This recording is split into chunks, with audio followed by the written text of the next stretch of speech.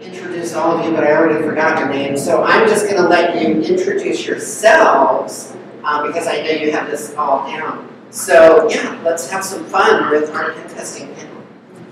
We will try to make it as exciting as possible to not stop you from your drinks, because we know it's 4 o'clock and it's almost 5.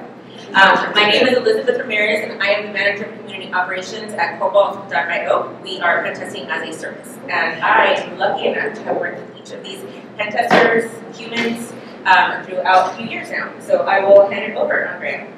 Hi, my name is Andrea, and I am a pen tester at Cobalt for 5 years now. I'm Sally Rosa. I am the manager of the cybersecurity services at Google.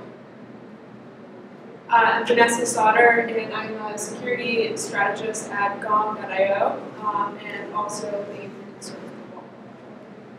So we're going to start off by asking these lovely humans how they got started. What's the how, what's the why, and why you're doing pen testing. Vanessa? And please keep in mind, since we don't have the mics and everything, it is a little so try to speak up as much as you can. And please raise your hand in the back if you can't hear us, we'll use the mic. Cool. Yeah, so 3 years ago, I was actually working for Cobalt full-time on their community team, and they were launching a new assessment to screen candidates for the pen testing community. So they were launching a new assessment to screen candidates, and I had loved just kind of like poking around and hacking on my own.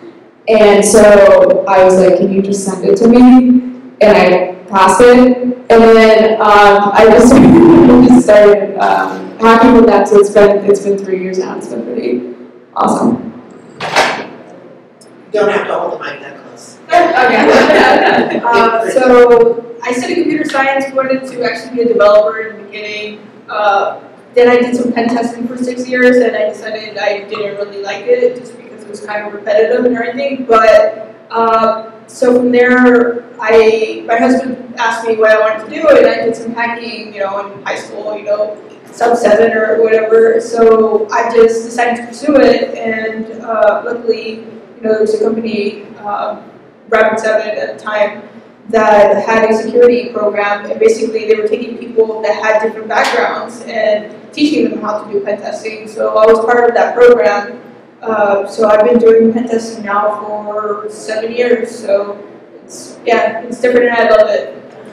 So if we can take a pause, I'd actually love for you to share about the Rapid7 program, because as people here are actually trying to get into pen testing, I think this is one of the avenues that you can actually share about. Yeah, so when I started, it was the analyst program. So basically it was, like I said, people from different backgrounds. So in my case, it was software testing. Some people were blue teams, some people were developers, and basically trying to get in. So it was more like a mentorship program. And but now they pivoted and they have this program called Associates. So basically is kind of like an internship, but it's a rotational. So you do 6 months of pen testing, 6 months of incident response, and then 6 months of advisory services. So, and then at the end, they kind of let you choose what department you want to work in. So basically you get like the full spectrum of security and kind of decide what you like. So it's definitely something really interesting. Important question, do you get paid?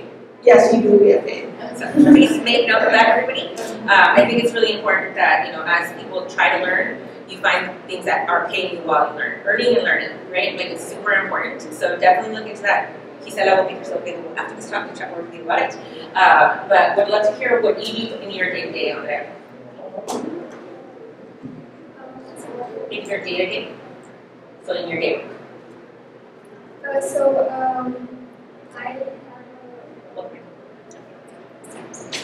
Besides my data work, I also have a full-time job. So I'm doing testing in various areas, such as web, API, external and internal networks. I'm also doing mobile and doing cloud configuration assessments. I can also do application design review and learning as well. For Cobalt, I specialize in API networks and so on. So what would you say really helps you be successful as a pen tester in your day-to-day, or just in working in security? I know you're at Gong, which is a huge company. So in your day-to-day, what do you think is the most exciting thing about being a pen tester or being interested in the field? Okay, so yeah, my day-to-day is not in pen testing, and I represent Gong for security and privacy and legal reviews, and I think it's really useful to come in with an attacker's mindset, not necessarily when I'm working with our partners and helping them negotiate and figure out, what's a healthy security partnership, but an understanding from their perspective, like what are the threats that they're seeing and what are the different ways in which they're assessing risk that I understand being a pen tester and doing bug bounty.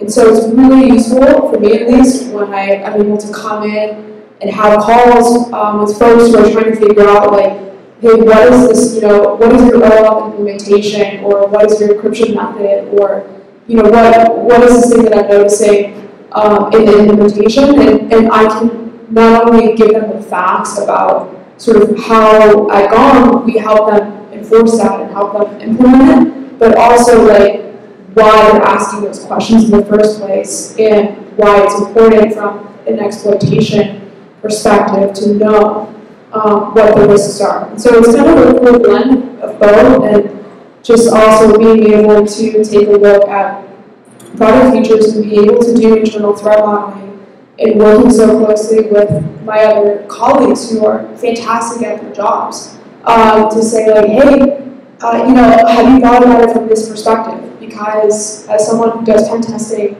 I'm going to see something from an attacker perspective, but my colleague who is, a developer or who's focusing on IR, might see it differently. And so if we can like kind of blend, I think it's just an awesome partnership and awesome teamwork. So I'm going to pivot a little bit on something you brought up, bug bounty versus pen testing. You said that? You want to take that? I have something to say. Well, I have go for it. So I think it's important to, like we talk about the attack mindset, but I think it's just being curious, right? You need to, like, be curious and then try to learn more stuff. Like, you don't have to, especially in pen testing, like, you're not going to be an expert in anything. It's, like, it's so broad that you can't just be an expert at pen testing, right? Like, you have to specialize in something, but also use your current skills. And, like, for example, I came from software testing, right? So I found that software testing and security testing is actually very common. It's just thinking about, like, different, instead of finding bugs, we're finding vulnerabilities and just trying to implement that and bring a different perspective. Like, I think that's kind of what helped me be successful, was that maybe I didn't have that security background to begin with, but I brought a different way of thinking outside of the box, and that's kind of what helped me. And I think, it's not just software testing, it could be blue team, it could be like anything. Like, you bring a different perspective, and then you apply that to your job, basically, to pen testing. So I'll pivot on that one, we can come back to bug bounty, but I'm curious, certs or no certs? So I really don't think that the certifications are required to succeed in the industry, and you can do it without them as well. They are supposed to have. I think that more important is the knowledge that you can gain. I personally have a few certifications for offensive security mostly, but again, I don't think they are mandatory. You can learn from online resources that are free as well and still be an amazing pen tester. So I do also have some certifications, but I think it's more of, are they really helpful? I think, like you said, right, it's more about the knowledge that you get.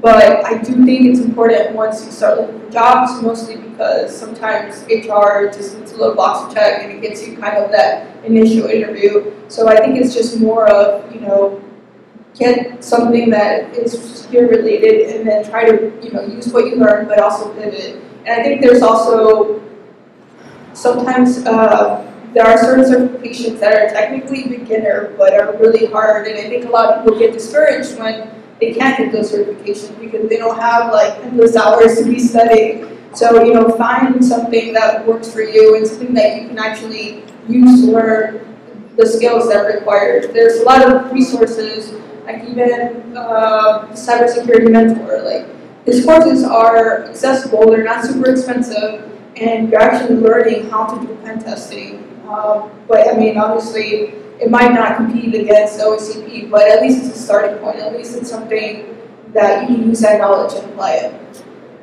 Yeah, and I can speak to, so in my role, I'm doing constant hiring of pen testers, and again, it's not a hard requirement, but it's a nice to have.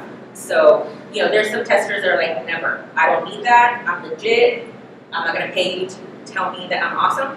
But as she mentioned, it can get your foot in the door. It just depends on the situation. For example, for us, depending on business need, like I might be looking for Crust, right? Like that's like UK certification. I might be looking for the OSCP. It just depends on the time of the year and like what our business need is. So again, it's nice to have in your back pocket. We're not going to overlook you if you don't have a cert. We're probably going to work more on a referral. It just depends. But again, some awesome, amazing testers are just like, never. Like, I don't need that, right? I'm too cool. And that's fine. Yeah, you can open the can of worms for me. Okay. So I'm really blind as a person, so I'm just going to be direct with y'all. That kind of scares people sometimes. But I'm going to give you the hard truth. It's total bullshit. And I think it is one of the worst barriers to entry. I think it is super classist. I think it has absolutely nothing to do with the practical applications in the field, and I don't think anyone should be spending the money to get it. The best way that you can learn how to be a hacker is to hack things, and there's plenty of places to do that. You can do public bug bounty, you can do sandboxes, you can get certificates of completion, but I would not let anyone tell you that if you don't have a piece of paper, you're not a good hacker or you're not worth it, because you are. And those companies are there specifically to get money out of you.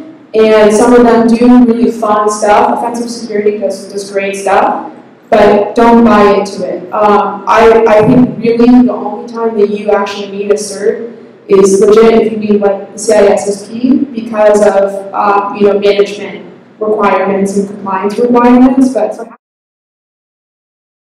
you just hack, and like it's so dumb. Yeah.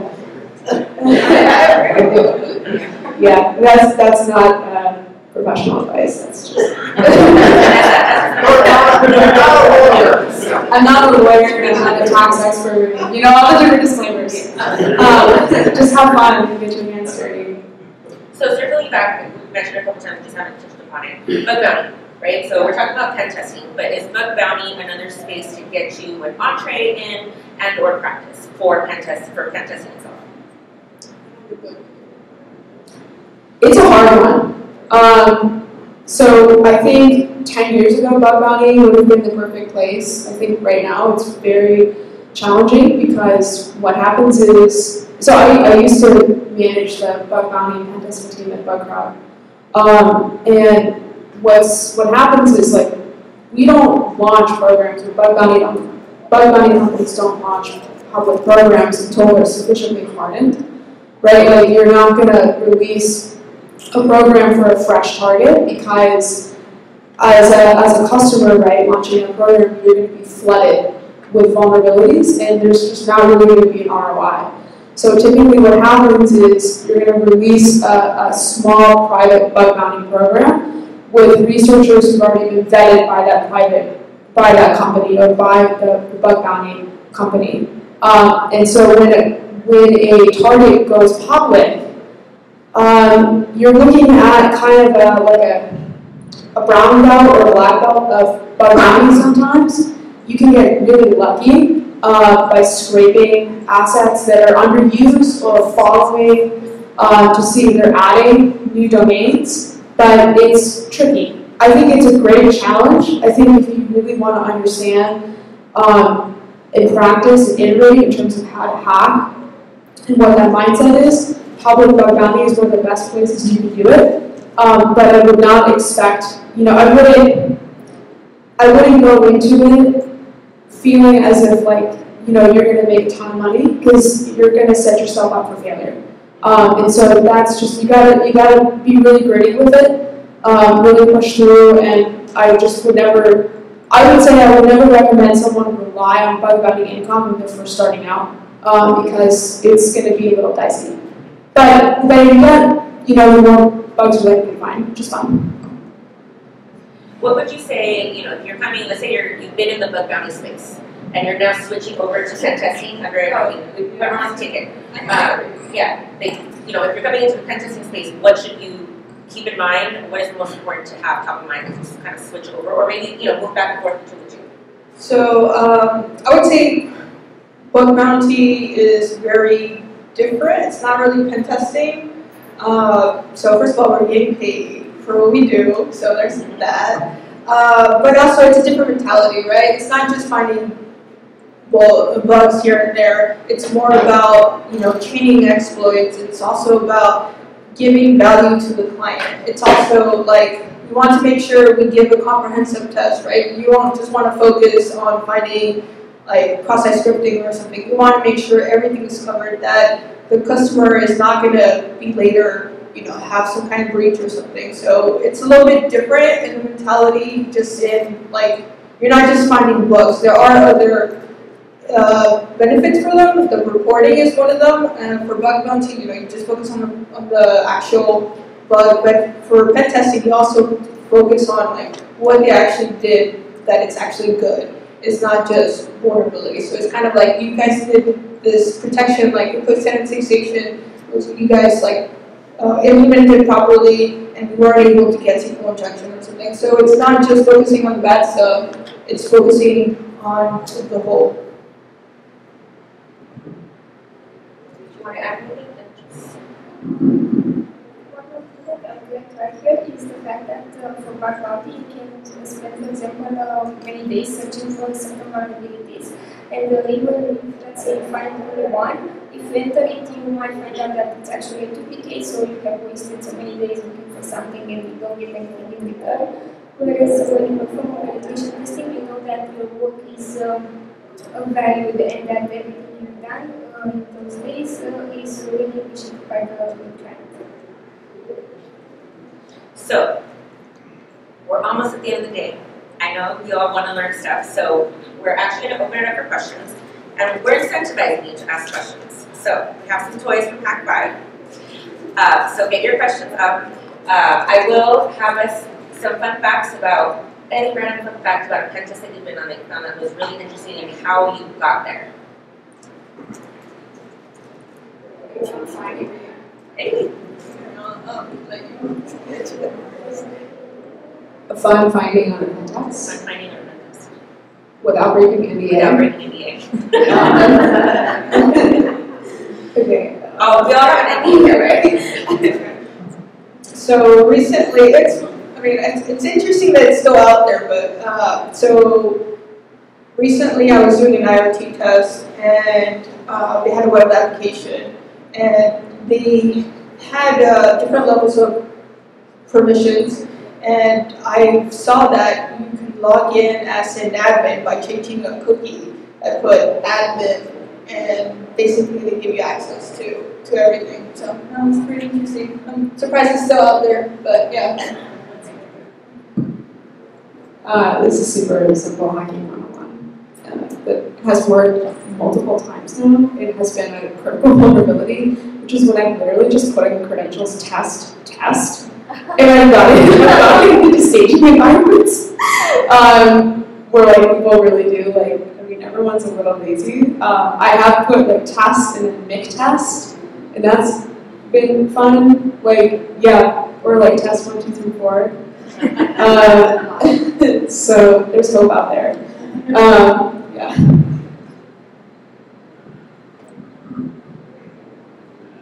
One interesting vulnerability that I found recently was an SQL injection in a login page. The fun fact about it is that with SQL map, the web application driver would block all of your attempts, so you would say, okay, it's not vulnerable. But if you try like the simple payload with like apostrophe or 1 = 1 dash dash, it wouldn't really like it's a win. So before we open it up to questions, if you were to tell your former pen tester self any advice on either how to get started or a lesson learned, what would that be? I think what I would kind of give advice to myself would be find an area that you like and just stick with it. Like I mentioned before, you're not going to be an expert in everything, but like if you like web applications, then just focus on web application. If you like network security, just focus on that. Just find what you like and what you're passionate about and become an expert instead of just trying to be super general and learn everything. It pays off in the end for you and you have more fun. For example, I didn't know I like IoT testing and that's usually what I do now. So just find what you like and become the expert. There's plenty of jobs out there for everything. Work with people who are 10 times smarter than you and just watch everything they do. Okay. When I was younger, I thought that I need to master everything in order to be really good at my job. I started to like the reverse engineering and software development, and I thought I wanted to be an expert at reverse engineering in order to be a great pentester. But that's false, because reverse engineering is an actual job in itself, and pen testing is like a separate job. So I don't have to know everything from all the jobs in the cybersecurity area because it's not possible. So I'll just focus on doing what I love. And the secret is everyone Googles, like, you don't have to know everything. Everyone just looks it up. Okay. And one final question to you all before we transfer over to our lovely audience is, what do we as individuals bring to the table? Is it collaboration? What is one thing that you think that you really bring that's distinct from your peers? Go for it, Vanessa. Stubbornness. I think collaboration, I think as part of being pen testers, part of our job is also educating. I think we need to educate the people who we work with and just make sure that, we are approachable basically and, everyone might not know everything that you know, but just take the time and teach them and it's going to help you at the end because if they learn that thing, they won't come and ask me later on. Yeah, just collaborate. Sorry. Yeah, also along with stubbornness, I think is trusting your gut. So a lot of times, at least for me, like when I have a fresh pair of eyes on an API or a web app or looking at an external cloud perimeter, like sometimes you kind of get a sense, and I think it's really useful to keep digging into that and not dismiss or try to out-logic yourself. I think sometimes you really can find unique ways of breaking into something by trusting your gut and continuing to push into it a little more. And if you continue to do that, I think it's an iterative process. It's like a muscle where you sort of continue to practice it and that sense is really reaffirmed over time. So yeah, we'll just add that. But you can't just say stubbornness and even as one word, you have to expand on that. Maybe get up I mean, is it stubbornness on focusing on that problem or stubbornness in what way? It's persistence. Yeah, it's both. I think it's both. I think stubbornness in terms of when you identify that there's something there but you can go a little further. Right, so not just saying I'm gonna stick to this one minor vulnerability, but I think there's something more going on here. I'm gonna keep pushing until I find it. And I also think there's a little bit. I'll be frank here because this is the Diana initiative. Yeah. I think there's also a lot of stubbornness that I have to use working with men sometimes, where I really need to be very firm and not push back when they're second guessing or asking me something, and you treat them with kindness, with kindness and respect. But sometimes they're wrong, and I'm wrong too. So I'm not saying, hey, I'm the smartest person in the room, but you gotta be stubborn, and if you really trust your gut and that you're pursuing something that is on the right track. I think that's one way to go. I had, I was working on a pen test a while ago where there were multiple C-surf issues, and I had picked up on one little thing, and this guy was really pushing back on me and saying, like, what is this problem?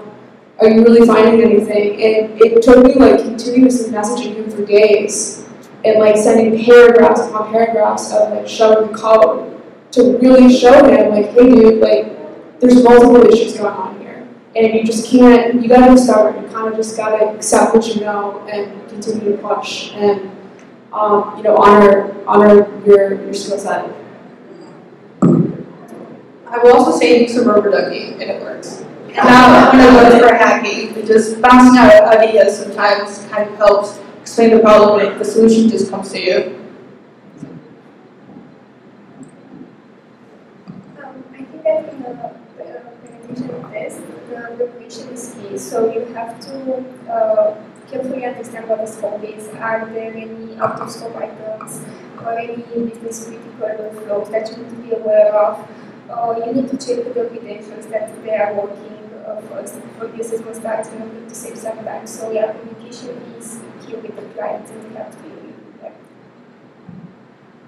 Thank you all. So now the fun part begins. I hope you all have some questions.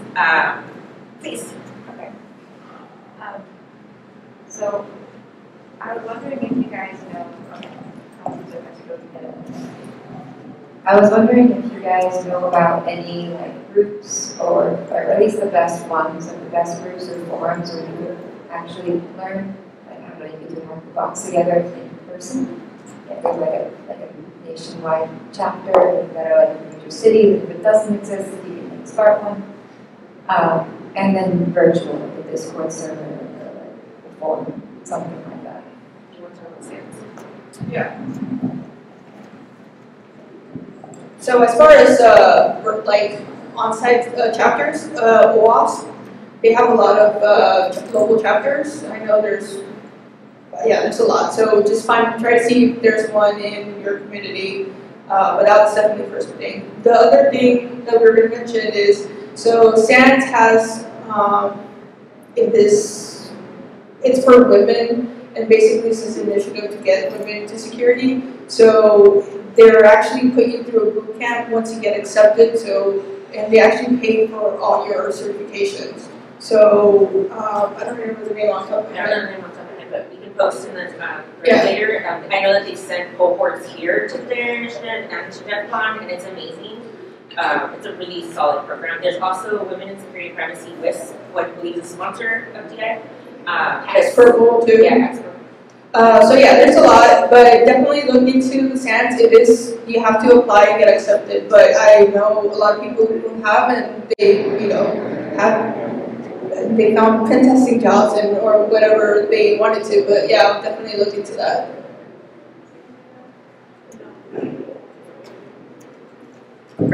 Sure. Okay. Let's see. Challenge. All right. Apart from OWASP, are there any pen testing guide that you would recommend to refer while performing pen testing? And what are some tools you'd use apart from WorkSuite or SQL Map that's specific for SQL injection?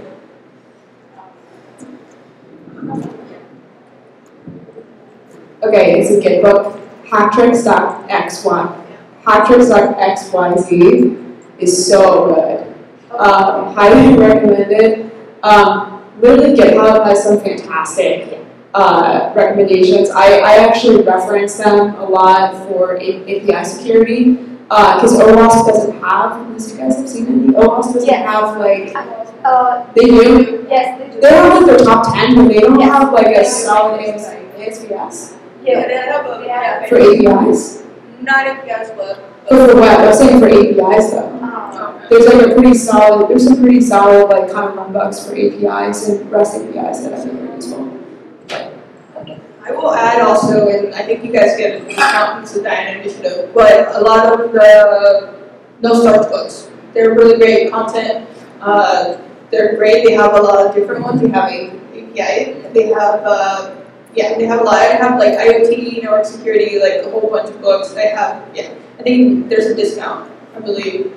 There is. I don't remember how much, but there I is. think it's 30%. Yeah, check in your emails and stuff. It's Yeah, and they're going to be, I know they're DEFCON, so I'm sure you can find us with books there. But yeah, but it really depends on what areas you want to focus on. So even OWASP has a lot of different ones that's not just web. So they have IoT, they have mobile, they have a client, they have a lot.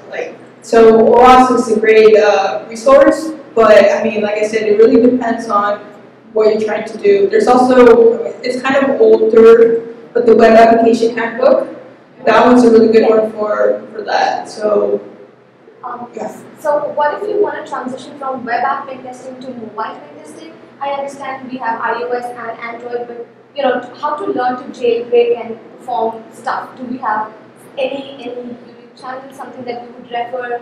Because while you read a blog and implement things, and while you watch, video, I think it. So Cybersecurity Mentor, TCM, they have a course for mobile application, which is very helpful. So I would say that's one of them to check out too. So who gets the goodies? We've had 2 questions All right, so far. let's see. All right, we've got 2 good questions, so let's see. Pick a number in your head. Yes. Okay. You get to give a number first. So 1 to 20. Pick a number. Okay. Wait, what's 1 to 20. Pick a number, 1 what's to the 20. tool? So we had a rubber ducky, and he said I can explain to you what he does. Or we have a high 5 cord arranger thingy. I have a rubber ducky. If you Would you like to pick a number? All right. You know what? Let's be generous. Here we go. All right. More questions? And would you like to take the high 5? It's a very important concept. I have this. Okay. Yeah. What about the security keys? Do you have one? I had a question that was you're asking about mobile hacking. Oh, yeah, sorry. Yeah. Well, did we have any other questions over here though? Okay. Let's jump over here and then we'll. Sure. Hello, thank you so much for your panel today. It was so interesting to hear from your experiences. I think one of you touched upon the scope and understanding where we draw the line. I wanted to understand if you have some instances on when the scope was breached or in bug bounty cases, the geopolitical issues and stuff. And can you shed some light on tips and tricks on how to draw the boundary for us? And when we're doing the testing, we kind of actually get into a rabbit hole and some things might not be clear enough. So anything that you guys can guide for us, girls can guide for that. My bad. So I can touch on it from more of a management perspective. I'm not a technical person, so I manage Pentesters.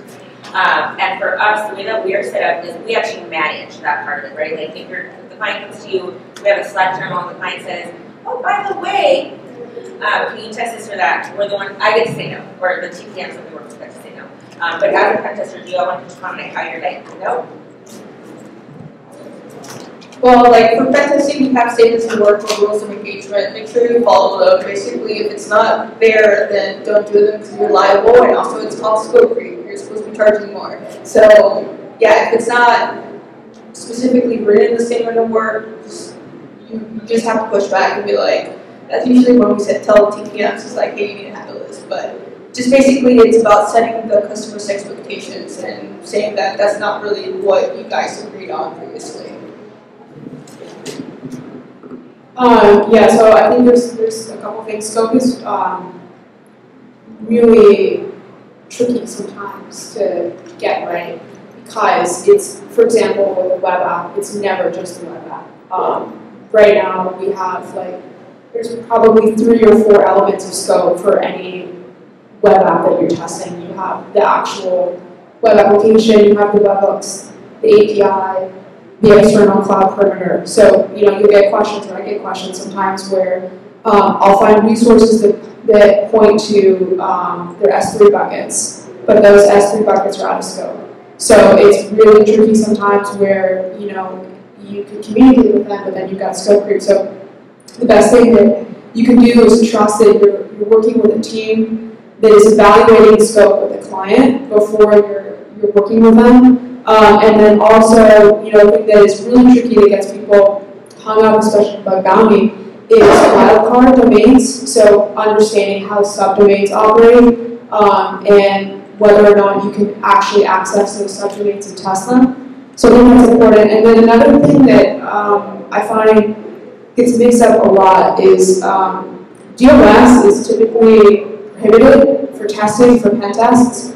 And the way that scanners work, they're very, very noisy. And if you're running in a staging environment or dev environment and you're running full scans against that target, I mean, I would argue that's DOS, depending on what controls they have in place. So there's a couple things you just really need to be aware of if you're, you know, especially if you're working in a staging environment and trying to run scans, because honestly, I don't find a lot of success. I don't find a lot of stuff through running scans anyway. So yeah. So that's just like another thing to keep in mind in terms of, you know, reading the brief, because the brief is really, you know, it's the trust. It's the trust and the bridge between you and the client. So. Excellent. So one more thing, make sure the client has permission to test that specific thing, right? Like for example, like we all heard in the news, right? Some employees were tasked to do some physical assessment to a courthouse, and apparently the person who gave them permission didn't have the permission to give them permission, so they ended up in jail. So make sure you, and that's not only just physical security, just in general. Make sure you're testing first the right thing that the scope, and also that you have permission, like whether it's hosted on AWS or anything else, you want to make sure they have permission to test it. Did you want to add anything that we? I think that sometimes you also have to be careful because some clients might come and say, instead of 3 user roles, we actually want you guys to test 5 user roles, so they are starting to add on this side of things. And this adds up a lot of workload on the access control side of things, so you have to be really careful on what you initially will with the client, because this will impact the time as well that needs better.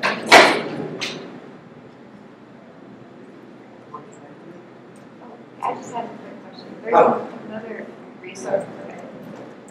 There's another resource for like mobile hacking. XDA developers. It's more like an open forum, like Stock Exchange.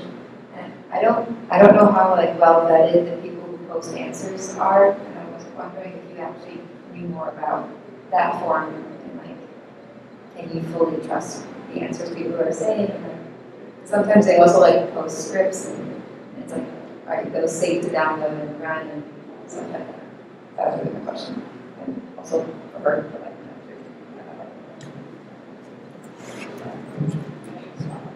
Getting steps in. Yeah, so I think you need to be very careful what kind of scripts you run. We have seen that obviously there's malicious code sometimes there. I think that happened recently too. But also, I'm not sure about the specific forum, but I just kind of try to,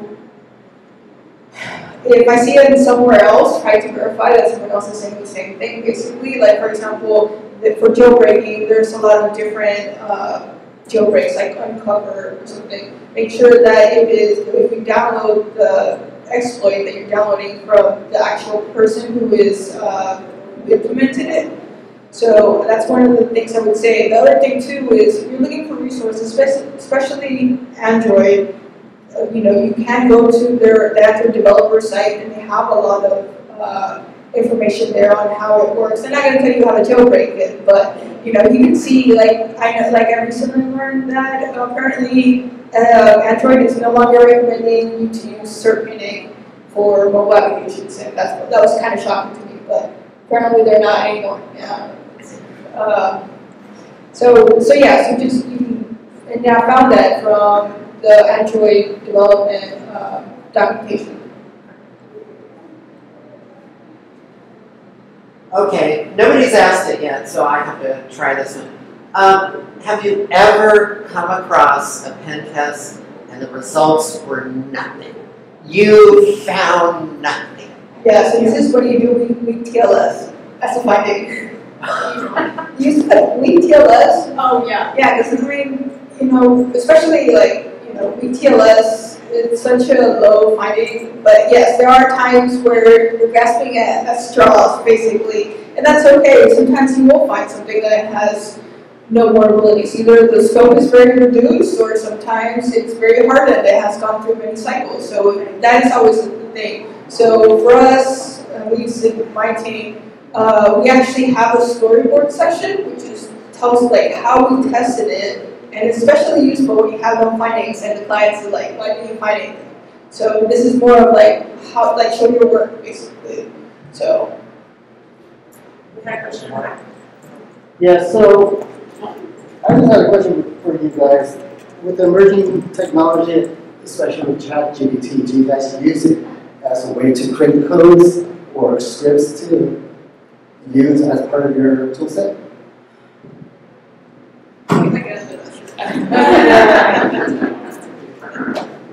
That's a loaded question, and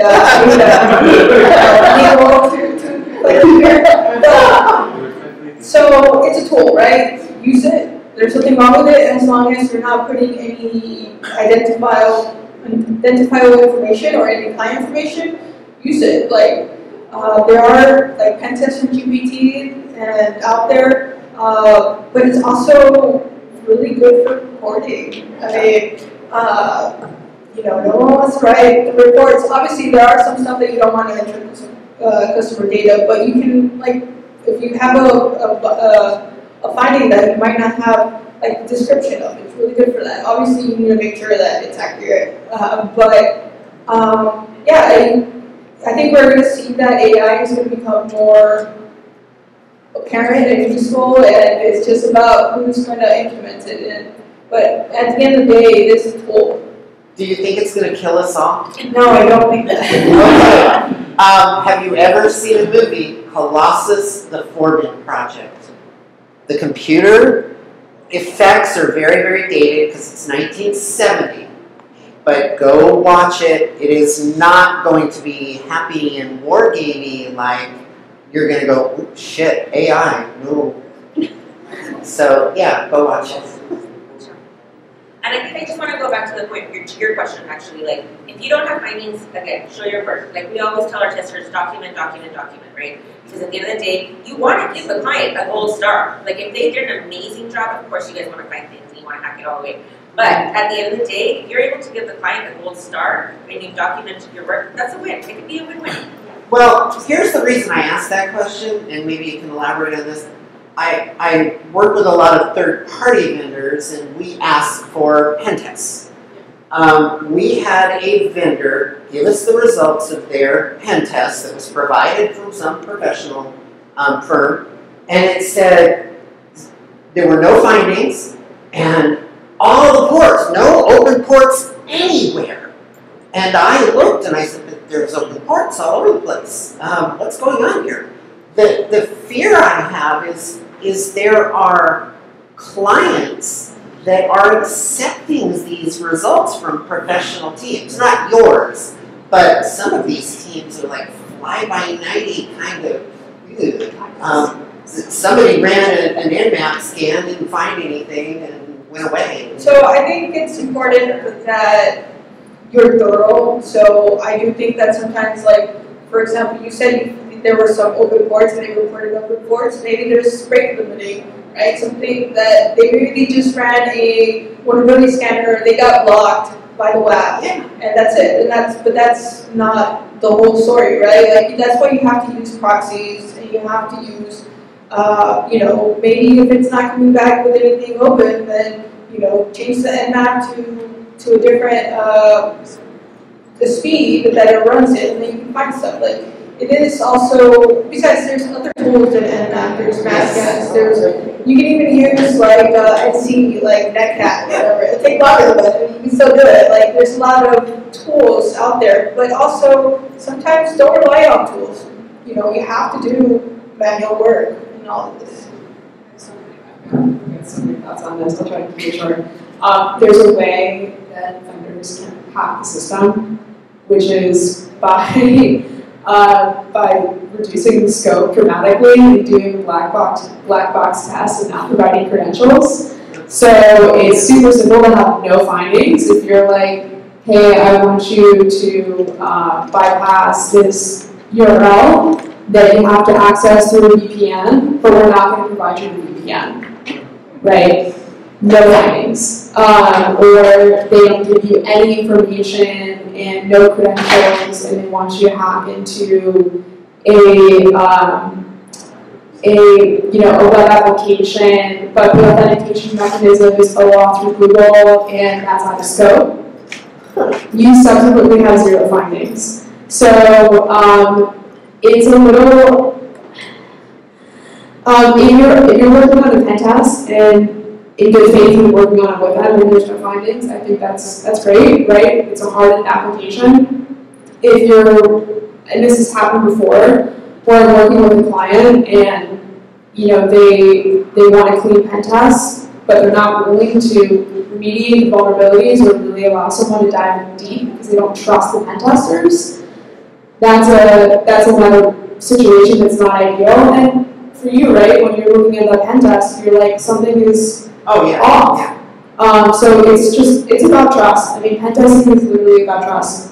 And like with the brief, with the scope, like I really do consider it an honor when companies are like, we are gonna give you permission to look into our infrastructure because they really are sometimes giving us the keys to their kingdom. And so, I think that trust is reciprocal, it goes both ways. And if we can build a healthy relationship and work together, it's a great partnership. If they don't trust the pen testers or the hackers, no one wins in that situation, including that company's customers, who also deserve due diligence for the data that they are giving to that company. So, yeah, I have a lot of thoughts on that. We have one question in the back. Yeah, more of a comment. Have you guys ever dealt with customers that are kind of vague and they really don't understand what you're asking from them, and that's why maybe the reports come out so bad?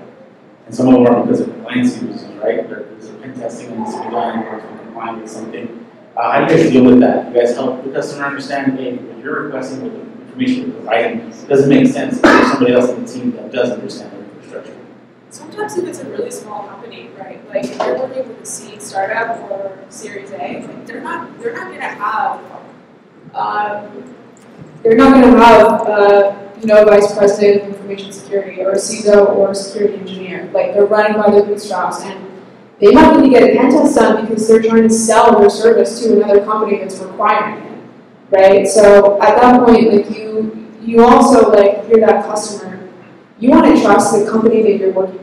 Whether it's a company like Cobalt or another one, to kind of advise you and help you with the scope so that you know what you're doing. Because yeah, there are definitely times when I'll be working with someone who's a developer, right? And it's the first time launching a pen test, so it happens, and it's no one's fault. But I mean, I think it's great. Like it's great if they need to get a pen test done so that they can help close a deal. Like fuck yeah, let's do it. Let's get that report out for you. But we gotta make sure we do it right. I think also you kind of need to explain it to them, right? So they hear buzzwords and they don't really understand them. So for example, black box, right? So it's great to have black box testing, but sometimes maybe